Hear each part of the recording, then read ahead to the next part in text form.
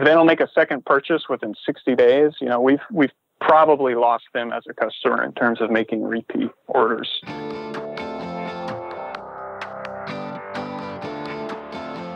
Hey, my name is Felix Tia, and I'm the host of Shopify Masters, a weekly podcast powered by Shopify, the easiest way to sell online, in person, and anywhere in between. Each week, we invite entrepreneurs like you to share what they've learned growing successful e-commerce businesses. In this episode, you'll learn how your approach to business transforms when you're able to work on it full-time, how to onboard new customers with emails so they can get the most out of your product, and how to catch a viewer's attention in the first 5 seconds of a YouTube video so they don't skip your ad. Today, I'm joined by Patrick Coddou from Supply. Supply is an independent online retailer of premium grooming gear for guys that demand the best, and was started in 2015 and based out of Fort Worth, Texas. Welcome, Patrick. Thanks, Felix. Happy to be here. Yeah, so one thing you told us before we got going in the pre-interview was that you quit your cushy six-figure job to build your business full-time. Tell us about that experience. What did you see in the business that made you take this jump? Sure. Yeah, that's actually a great question to start because I'm constantly looking for the right metrics to inform me, on the health of our business. And that was a really important thing when I decided to kind of make the leap from the corporate world to doing this full-time. And for me, it was just at that time, the metrics we track now are very different. But at that time, it was the growth that we were seeing month over month. It was the demand for the products that we were seeing.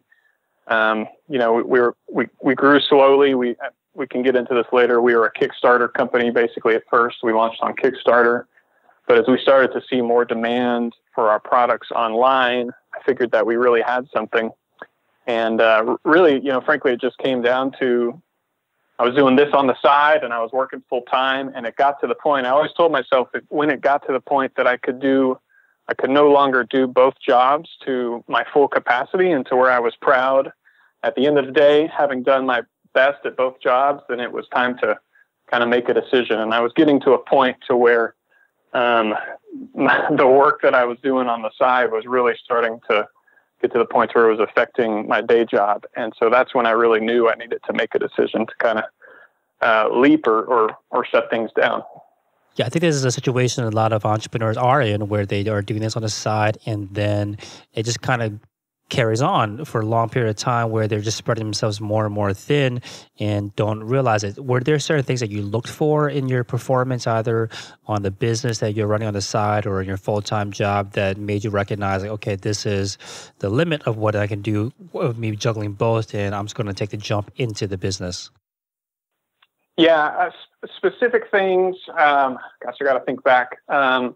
A lot of them were personal to me. I was traveling internationally a lot for my full-time job. And at that time, it was just me and my wife running the business. And so we were packing orders and, there were real physical limitations to being in a different time zone and having to pack orders and answer customer emails. So that was real personal to me. But I think the real kind of number, the number that I came up with that I made a distinct decision of it's okay and it's time to jump was kind of looked at my personal finances. I looked at how the business was doing. I looked at how much cash we had in the bank, and I kind of made some back of the envelope calculations of, if things don't get better than they are now, then at the very minimum, I can last about a year, kind of giving this one really good shot. And that's really kind of what it came down to for me was, if I don't give this my all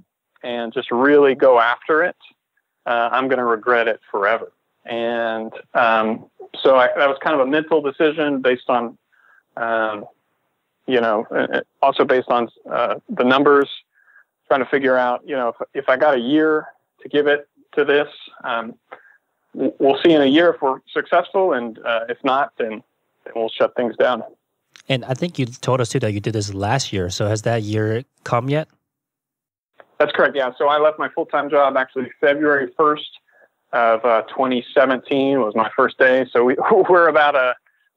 coming up on maybe 2 years of doing this full time. So we've decided this is working and we're going to keep on pushing. We continue to grow month over month about 10 to 15% a month. And so we're excited for the growth that's ahead.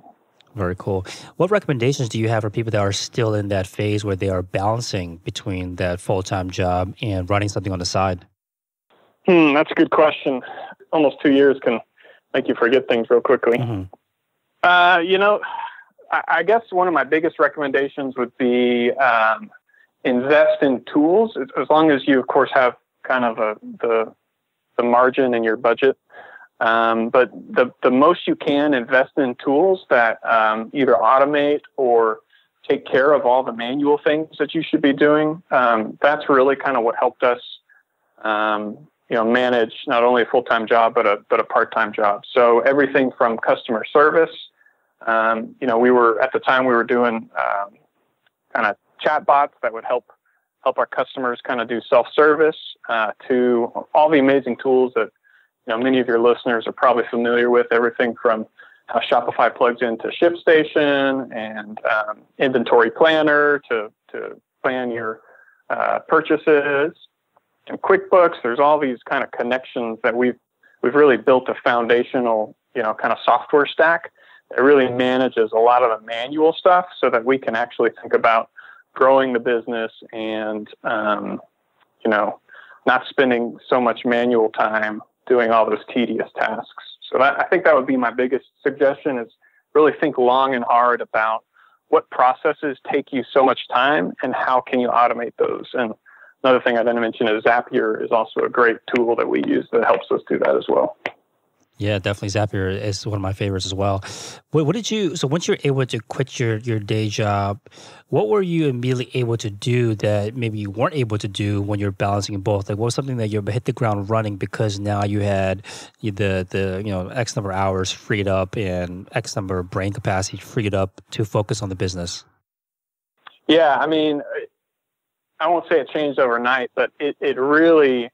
within the first couple of weeks of doing our business full time, it really changed how we operated. So, first of all, I got to think more strategically about our business and what I wanted coming up over the next anywhere from 6 to 12 months. So that led to, a full redesign of our product line, a full redesign of our packaging. It led to what we called our version 2 of our razor. That we launched on Kickstarter, actually just a few months after I left my full-time job. That Kickstarter campaign raised, I think between both crowdfunding platforms, Kickstarter and Indiegogo, I think we raised a little over $300,000. And so that was a really, I credit the development of that campaign and the thinking through our strategy with actually having clarity of mind to kind of think about what we wanted to do and who we wanted to be as a brand. So our website got immediately better with better product photography. Our social media got better. Our products got better. Our customer service got better. And it's all just because I was thinking ahead and being more strategic about how I wanted to build our company and, more importantly, build a brand rather than just kind of reacting to what happened during the day while I was at work and trying to put out fires at night, if that makes any sense. Right. So you move from this reaction mode to be able to see things at a higher level and be more strategic and plan quarters ahead rather than just like, how can you tackle this week or this day? So let's talk a little bit about the first kind of products you sold. So we talked about you as an independent online retailer, premium grooming gear. What did it start with multiple products? And what was like the very first product or products that you were selling through your store? Sure. So we view ourselves as a wellness and lifestyle brand that sells beautiful, high-quality products direct to our consumers online. We like to say that we solve real problems for real men. And so that's a big, lofty kind of vision statement. But the way that works kind of on the ground right now is through our shaving and our grooming product line. And so we started with the razor. So we sell a solid stainless steel single blade razor. It provides a supremely close and comfortable shave without the irritation and ingrown hairs that often come with multi-blade razors. And a large percentage of men, many men that I talk to, either struggle with irritation, ingrown hairs, or or just frankly just a dissatisfaction with their shaving ritual in the morning. And so we've always viewed the fact that if we can prove to our customers that we can deliver a fundamentally better experience when it comes to shaving, then we've won a customer, and excuse me, we've won a customer for life, and we can continue to sell them other products that we believe will solve additional problems in their life. So all that to say, we've got a foundational product line that is just these premium shaving products, and we view that as our foundation to build future products on top of. So we're currently planning an entire skincare line, body care, hair care, and additional products in the future that will continue to build out that product line and that brand that we're trying to build, of a brand that men can trust as products that are effective and powerful and solve problems that they're experiencing in their lives. And what's your background? How did you come across this niche, or how did you choose this niche? So, my background's in engineering. I'm a mechanical engineer by study, and I spent 8 years in the aerospace industry. About half of that was in the Skunk Works, which is kind of this infamous aerospace division of a company called Lockheed Martin. Some of the world's most advanced fighter aircraft were made in that division. Spent about half of my time there, and then another half of my time there was spent on a fighter aircraft called the F-35 Lightning II. It's a stealth aircraft. And so that background, coupled with this actually very interesting interest in shaving, kind of came together to make the products that we have today. So I designed our razor. If you look it up, it's pretty modern and futuristic looking. I kind of took some inspiration from vintage razors that I had used and found off of forums. So believe it or not, there's a forum for everything, and there's whether you know it or not, there's forums for vintage shaving. And so I'm members of these forums where guys get together and talk about their kind of vintage razors that they use. And so I got into this style of shaving that, you know, our grandfathers used to shave with these style of razors.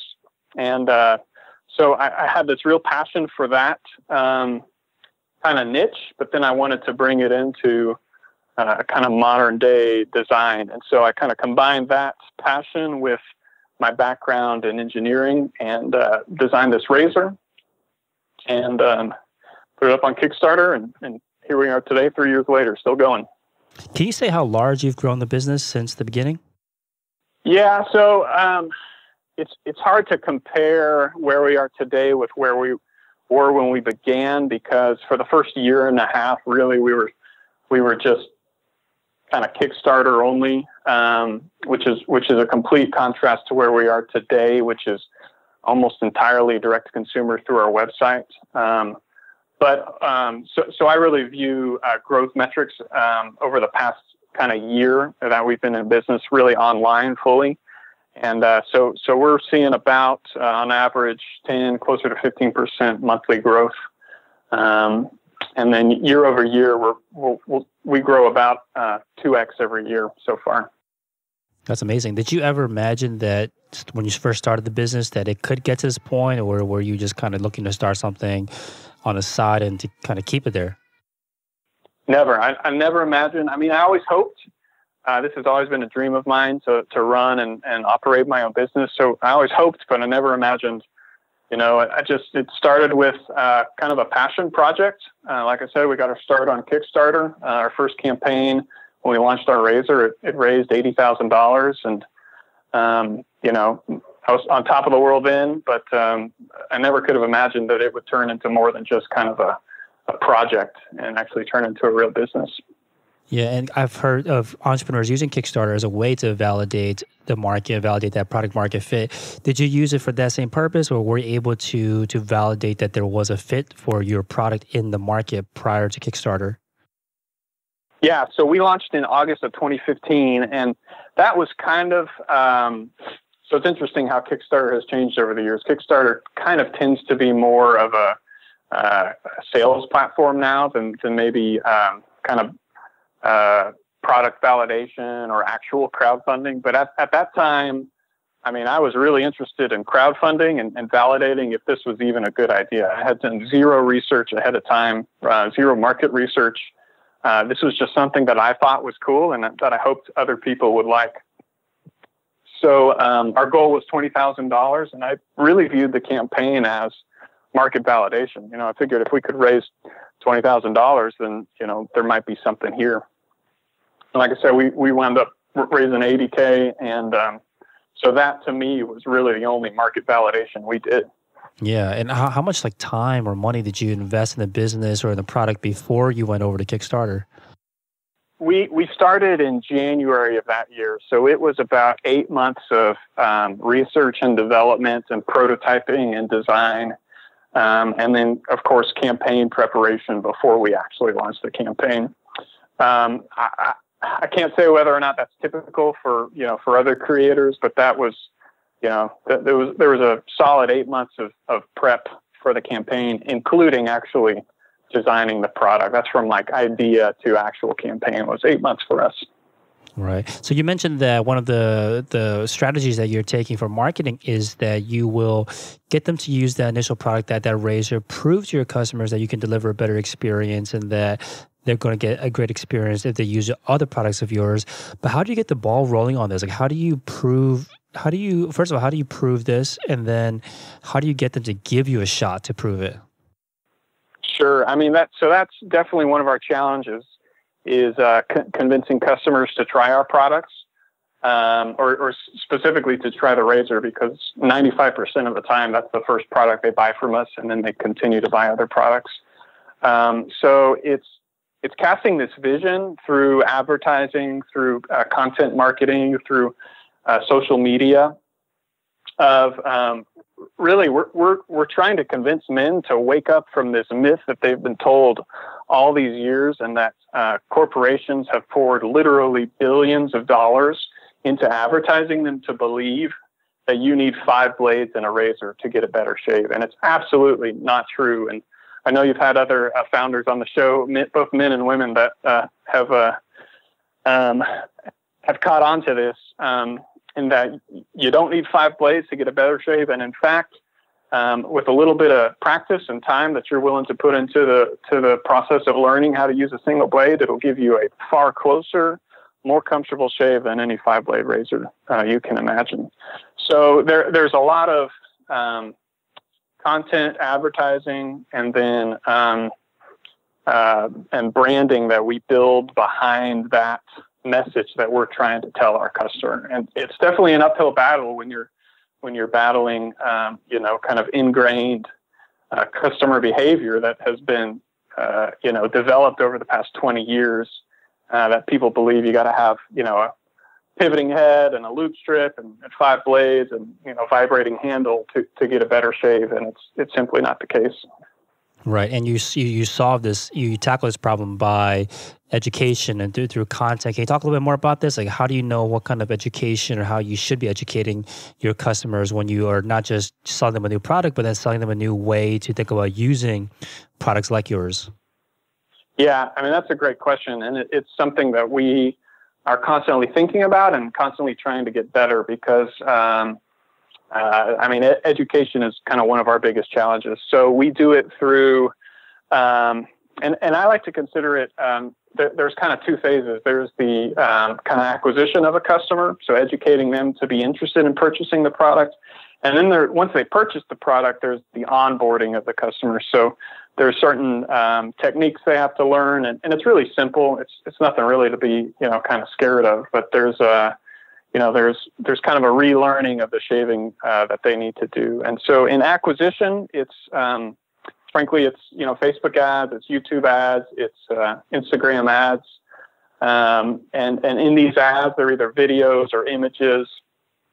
For example, we're running one right now that it shows side by side, the difference between shaving with a single blade and shaving with 3 blades, and it's a little graphic that video graphic we've created where the 3 blades, they pull the hair up and they cut the hair, and then they cut the hair under the skin, and that's what causes ingrown hairs. And a single blade instead cuts hair at the surface of the skin and avoids ingrown hairs. And so that's an example of kind of education we're trying to do.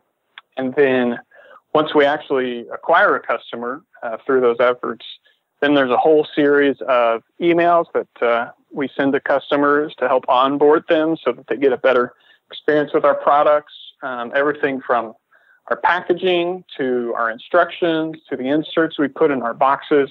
Those have all been really meticulously thought through to try to make sure that once a customer actually gets our product, they know exactly how to use them. Yeah, I like this approach of onboarding a customer, because a lot of times people make that sale and that's it. That's the last time they talk to them. But there is such value in being able to continue the conversation and get them to get the most value out of that product, because now they recognize that they are getting great value out of your products and they want to buy more from you, whether that means more of the same product or more different products, because now they have that trust that they've given you. So during this onboarding process, especially through emails, can you talk a little bit about how you educate through there? Like, should you be sending 20-minute long videos? Should it be short, like to the point? Like, what's the structure of these onboarding emails? Sure. So the minute somebody places an order, they obviously get the Shopify, order confirmation, but then they get an additional email from us. It's actually direct from me, and it's just a letter from me. It's nothing fancy. It's not like this flashy graphics. It's a letter from me telling them some of the things they need to pay attention to when they're using our products. And then at the bottom, there's a link to actually a video of me pretty much saying the exact same thing, but in video form. And that's something we always try really hard to do, is make sure that people can consume the content we send them in multiple different ways. So in that email, it's text and it's video. And some people want to read the text and some people want to watch the video. And so I include both of those in that email. They continue to receive order updates over the next kind of 2 to 3 days, all the default Shopify emails. And in all of those emails, I think there's your order is shipping, your order is out for delivery, your order has been delivered. In each of those emails, which is hopefully no surprise to any of your listeners, which are the most opened emails that your customers will ever open. The very first thing I have in them is a little note from me, and hey, check out these tips to getting the best shave out of your brand new razor. It's right at the top of that email before you even get to the tracking information, which is what everybody's looking for in those emails. And then 3 days, I think it's 3 days. No, actually it's 7 days. I'm sorry. 7 days after they get their package, they get a follow-up email from me saying, how's your order? Is there anything I can do to help you? Oh, by the way, if you're having a hard time, let me know. I'm here to help you. You can sign up for a one-on-one consultation. Or if you love your razor, please leave us a review here. And then they can click a link to leave a review. So it's that kind of process, which, by the way, we get tons of replies to that email, that last one. That's how we get the majority of our reviews with that email. That's cool. I was going to ask about the one-on-one consultation. I really like this. How does this work? How does the consultation work with the customer? Sure. Yeah. So we honestly don't have a whole lot of people take us up on it, but it's just you can book a Skype call with us, and so there's a face-to-face. Sometimes you just can't accomplish shaving troubleshooting over email, and so sometimes it's just best to hop on a quick video call, and that's how to help customers out. When do you promote that next product that's in your catalog? At what point do you present it to them or market it to them? Yeah, so actually, we're starting to get better at that right now.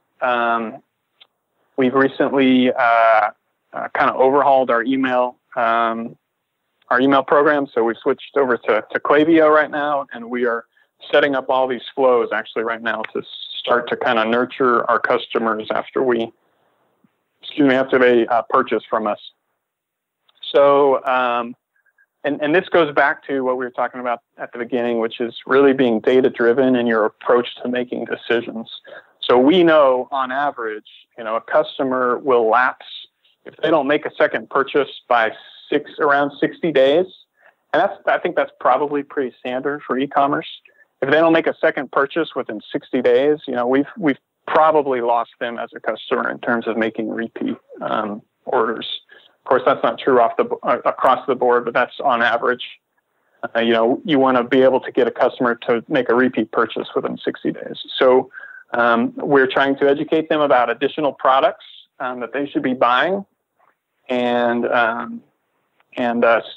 selling them additional products that we think they would like. So, for example, if they buy the razor, there's a stand for the razor they can buy. There's a leather case for the razor they can buy. There's, of course, shaving cream and aftershave and all these additional grooming products that they can buy. And so we're educating them about these products and then occasionally asking for the sale. So it's, we're not always asking for the sale, but we're trying to kind of educate them about how the additional products will really improve their morning experience. Got it. So you mentioned to me as well about how you had a baby, and then of course we talked about how you had a full-time job while doing all of this. Now, based on what you've learned so far, learned through this process, if you were to do it all over again, how would you spend your first 30 days, especially when you had all these things going on, to actually make the most impact with each day? The 30 days after I left my corporate job? No, just like 30 days. If you were to start all over, start a business all over again, how do you recommend people out there, if they're in this situation, how should they be spending their days to accomplish this? Because I think a lot of people are in the same shoes as you. How would you recommend they spend their days? Yeah, I would spend a lot more time thinking about how do I acquire customers and how do I retain customers over time, which could also, be translated to what is the lifetime value of my customer, right? And I had no clue what either of those words meant, but customer acquisition cost and lifetime value are the two most important metrics that any entrepreneur starting a business should be thinking about. And they don't have to have all the right answers, but the sooner you can think about what's it cost to acquire a customer and how many times are they going to continue to buy from me over time, the better off they are. And I wish I had thought about that much sooner in my entrepreneurial career. So let's just say I was starting a razor business all over again. I would think real hard about what channels am I going to use to advertise and to promote my products. It's probably going to be, Facebook, Instagram, Google, YouTube. How much do I think it will cost, to acquire a customer on that channel? If you have no clue where to start, there's plenty of articles out there you can Google on kind of acquisition costs for similar companies like yours. Depending on the product, it could be anywhere from $15 to $50. And then, how are you going to keep that customer coming back over time to continue to purchase products from you? So, and what are you going to do to encourage that? Because left to their own devices, customers, unless you just have some crazy, amazing product and they just can't stop thinking about you every second and every day, most customers are, just going to kind of slowly forget about you because they're just bombarded with so much noise, in their feeds and just in their everyday lives. We're all so busy that you got to really think about how are you going to retain that customer and get them to continue to come back and buy from you over time. So I would think a lot harder about what's it cost me to acquire a customer and what's the lifetime value of that customer after I acquire them. And are you saying this because you spent a lot of money on channels that were ultimately unprofitable because you didn't go through this exercise? No, I'd say for me in particular, our acquisition cost has been pretty steady across the board over the past year. So it's always been good enough for us. What personally we failed to do until just recently is think more critically about lifetime value. And that goes back to, the previous question you asked, which is how are you educating your customers and getting them to continue to buy extra products from you over time?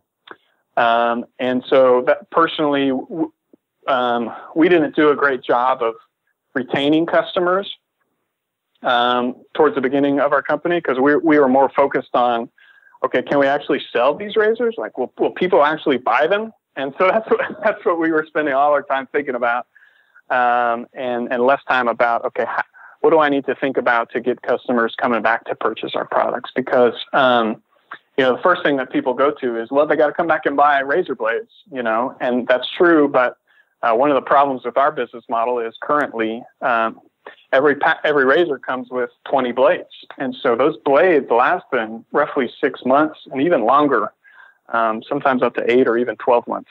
So we're starting to rethink about, if they're not coming back for blades, then what are they coming back for? And so that's what I would go back and tell myself to think a lot more about. Right. So is it, I see what you're saying. I think that this is like a stage that you've reached, right, where you recognize, okay, we've certainly know how to optimize that front-end revenue, front-end profit, but now how can we extend this and have these back-end offers and have these like more upsells and get them to extend that lifetime value? Do you think do you think that it could have been too overwhelming if you start off on thinking about this all the way through about how can I get them to buy the razors, but then also how can I get them to buy razors which might not have yet? Like, do you think that there's a certain time for that kind of focus? I mean, with the benefit of hindsight, I think the time to think about that is from the very beginning. And again, like, if you're a small company like we are, you're not going to have all the resources nor the knowledge to implement all the systems that you got to implement to build out a really robust, customer retention and a program, and frankly, to build a brand that people identify with and want to continue to shop with over time. So I mean, if you're a 1-person, 2-person show, I mean, that's really hard to get all that in place, up front. But the time to start thinking about it is from day one. Because the worst thing you can do as an entrepreneur is waste 12 months on a business model that really has no legs, right? That's the last thing I want to figure out is 12 months from now, well, I didn't really think through the fact that it cost me $100 to acquire a customer and I'm losing $50 on every sale. You just lost 12 months figuring that out. You really need to think about that up front. Are there tests that you can run up front to determine this? Because let's say that you are just starting out for the first time and you don't know if you're going to be able to have a low enough acquisition cost or high enough lifetime value that there's margin for you to take.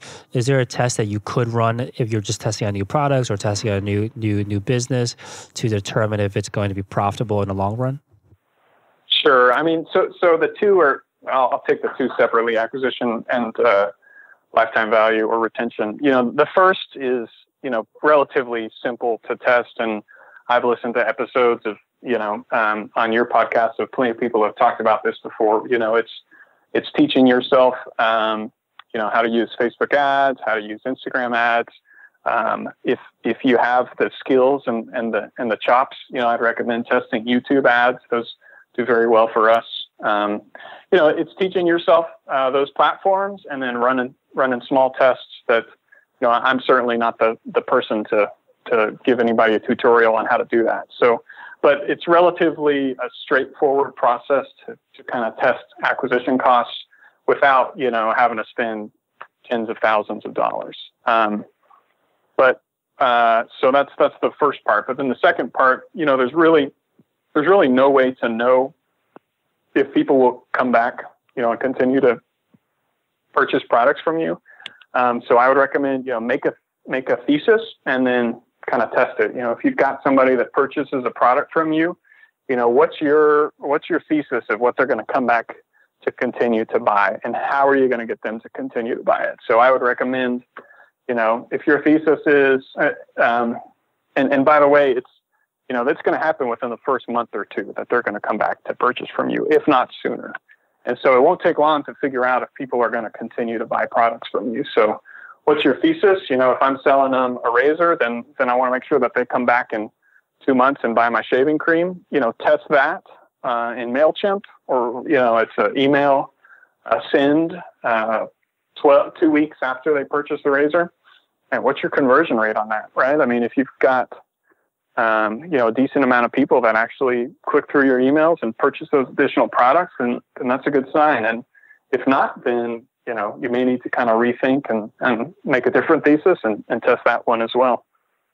Based on your experience, if the numbers don't look great, maybe they're just at break even or something, can they get better over time, or can it get better by much over time? Or if you were to do this, do you want to see kind of the metrics get blown out the water in the sense that you are going to kill it in terms of a low cost of acquisition and a high retention rate before you move forward? Or is there some kind of like acceptable threshold for you? If you were to do this again, is there a acceptable threshold for you before you move forward with a business after this kind of testing? Sure. If it were me and I was starting over from scratch, I mean, as far as acquisition costs go, I mean, they never go down. They always go up. Anybody can tell you that. So hopefully you're better than break even on some of your acquisition costs. I mean, they will improve the more the more you get to know your customer, the better you figure out how to convert customers on your website. So there is a phase towards the beginning of your business in which they will improve. But as you start to really scale, acquisition costs never go down. They always go up. I don't know. I don't know if that's a helpful answer, but yeah, I think so. I think there is, like you're saying, there's a learning curve where you have to learn more about the market. But if it doesn't look good from the beginning, then it might be worth your time and investment into something that's going to look great from the beginning. And why not, right? When you're just starting off, why not try to find something that is better than just break even from the beginning? Yeah, and I would never discourage somebody from, hey, you ran 2 weeks of Facebook ads and you didn't break even, so go find something else. I would never discourage anybody from that. We're constantly running new campaigns that don't pan out, and we actually kind of know what we're doing now. So, just because some kind of acquisition channel didn't work doesn't necessarily mean it's a failure. It just means whatever you did, failed, and try something new and keep trying until you think that you've got an answer on whether, you've got a good product or not. Mm-hmm. And you mentioned that if you have the skills and the chops to do YouTube ads, it's something that's worked well for your business. When it comes to YouTube ads, what do you need to learn that's different? I think a lot of the audience is familiar with running ads on like Facebook, for example. When it comes to YouTube ads, what are some new things that you need to learn to be able to do that successfully? Sure. Yeah, I'm almost hesitant to share this, but I'm real big on YouTube. I think it's going to go, as Facebook costs go up, I think YouTube is going to continue to be a more attractive place to advertise. There's, not a lot of e-commerce brands are doing that right now. So I'm real big on YouTube, and we're going to continue to invest in that channel. And when I said chops, I mean, all I meant was, can you film a video and, edit it? And that can be anything from, actually, you had a great episode a little while back about how kind of lower budget videos sometimes perform better. Mm-hmm. And we've found that kind of to be the case in our business. We don't have these really polished, commercials that we run. They're certainly not junky, iPhone videos either. But all that to say, it's not all that difficult to run YouTube ads. More difficult than Facebook, but you gotta think a lot more about what you're going to say in your video. What's the point you're trying to get across? You got to think about all these sort of production value things that you don't have to think about when you just make an image, take a picture of your product and put it on Facebook. So that's all I meant, is that it's kind of a whole next level of thinking through what you want to advertise and how. And in terms of actually running the ads, it's just as simple as running them on Facebook, if not more simple. Right. I think the ad content itself requires more production, so more time and potentially money to create these ads, and it's harder to iterate on them. And so do you take like what works in other channels, like something that's easier, like display ads, like Facebook, for example, which are easy to tweak, and then take what works there, and then is that easy to transition over to like a YouTube video ad? So I'll say I'll give this caveat. We just started doing YouTube 3 months ago. So, we're still learning right now, but we use the same content across Facebook and YouTube personally, and we see better returns on YouTube. And sorry, is this Facebook video ads or just the regular kind of news feed? What about, I guess the question is like, what about if you aren't sure yet what to put into the script essentially of a YouTube ad, can you transfer what has worked for you when it comes to like just the news feed, regular kind of, static image copy and then try to, replicate that in the form of a video for YouTube? Yeah, I mean, I guess you could. You got to think. So the ads we're running, and the ads, most people would recommend you run is what's called the True View ads, which are the 5 seconds before that you see before, YouTube videos. You see an ad that's 5 seconds, or excuse me, it's not always 5 seconds. You can skip after 5 seconds. And so our ads are actually 3 minutes long, but you can skip after the first 5 seconds. So, I guess you could. There are kind of softwares or websites where you can upload images and it'll turn your images into like a slideshow video or something like that. I think you could probably test that. I don't know that it would really convert all that well because, the thing you got to do in those YouTube ads is you really got to catch people within the first 5 seconds and give them a reason to keep watching and not to click the skip button. And I don't know that you can really do that by just flashing some product images unless you have some really compelling product that just looks amazing, if that makes any sense. Yeah, that makes sense. I don't think that you want to take that kind of shortcut, but I'm wondering if you can just use copy, for example, that has worked in a video, or sorry, in a static Facebook ad, and then play on that essentially in the script for a YouTube ad. So you said the 5 seconds at the beginning are the most important because that's the time that people are essentially forced to watch, and then they can skip after that. What tips do you have there for getting people to not to skip and to catch their attention in those first 5 seconds?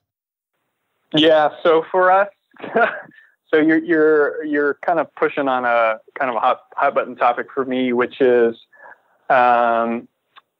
I hate clickbait ads. I don't like running them. I don't like anything that comes across as clickbaity or even close to clickbaity. But at the same time, they do tend to perform better than non-clickbaity, ads because they catch your attention and they compel a person to click. And so what we try to do, and this is just the brand we're trying to build, is we try to take those kind of those techniques, kind of clickbait techniques, and package them in a better brand format. So the first 5 seconds of the ad that does best for us on YouTube right now, it shows it's kind of this zoomed out picture of our product sitting on a bathroom sink. And you can't really tell what's going on, and it kind of zooms in, and it's a little blurry, and then right at 5 seconds, you kind of see what it is. And I think what I say, the voiceover is, this is the world's closest, most comfortable shave. Don't believe me? Keep watching. The curiosity is like the thing that you're trying to pull out of them. That's great. Yeah, without being clickbaity, because, like I said, that's not something that we want in our brand. But yeah, we're really trying to compel somebody to like, what is this? I've never seen something like this before. And then you're actually inviting them to keep watching.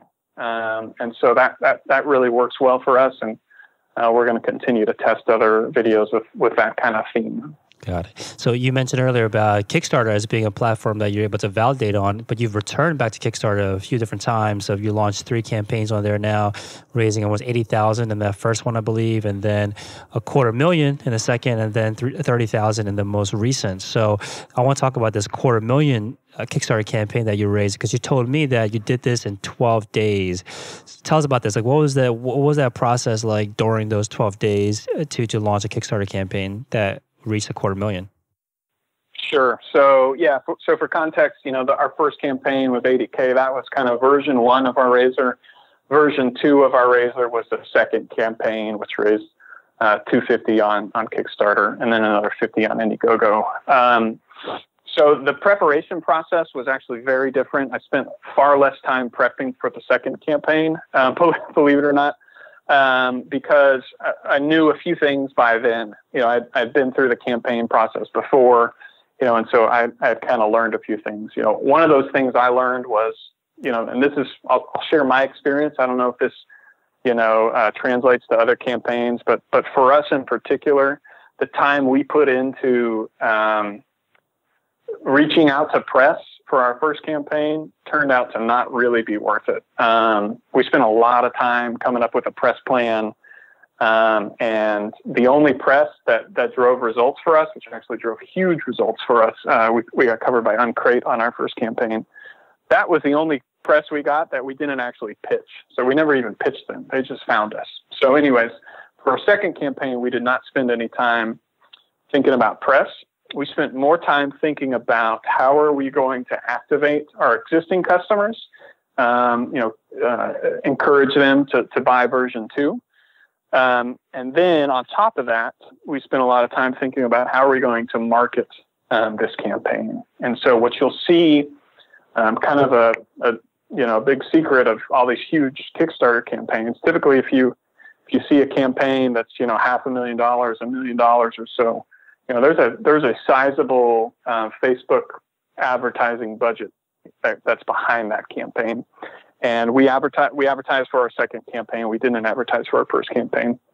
And that drove probably, I'm guessing, a third of the revenue for our second campaign. So we spent a lot more time thinking about, what's going to be our plan in terms of how are we going to spend money? When are we going to spend money? Where are we going to spend money to drive traffic to our campaign page?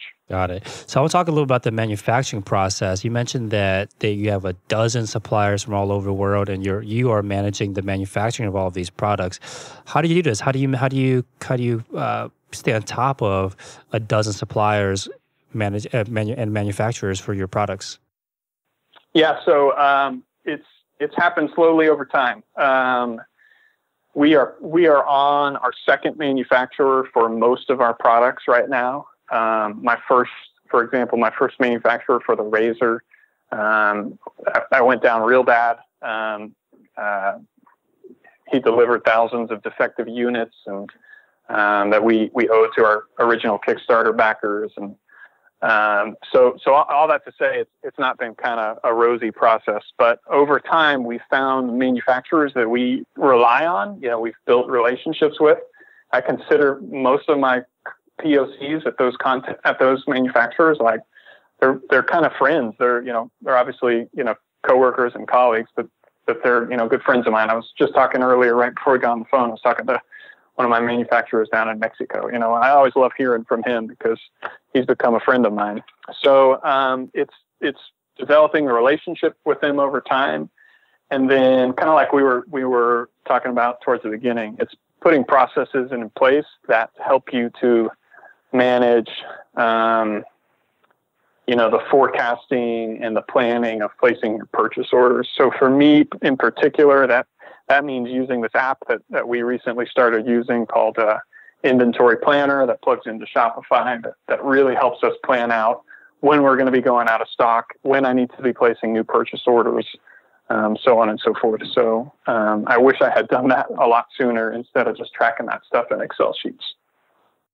What would you say is your biggest challenge this week?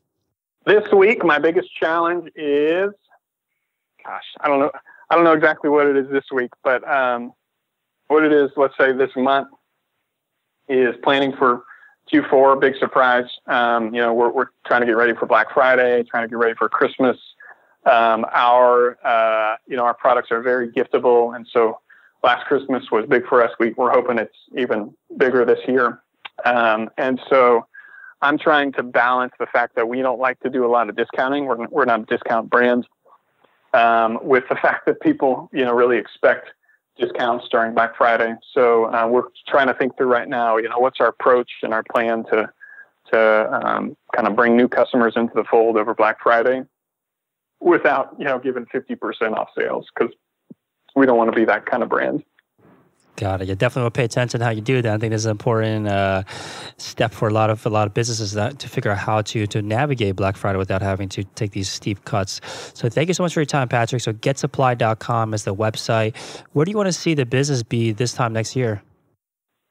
This time next year, I'm hoping we'll continue to grow about 2x every year. I'd like for it to be more than that, but slow and steady growth is fine with me. And we're hoping to have a full line of skincare and men's grooming products by about that time, so that will be a one-stop shop for all your men's grooming and wellness needs. And so that's where we hope to be in about a year.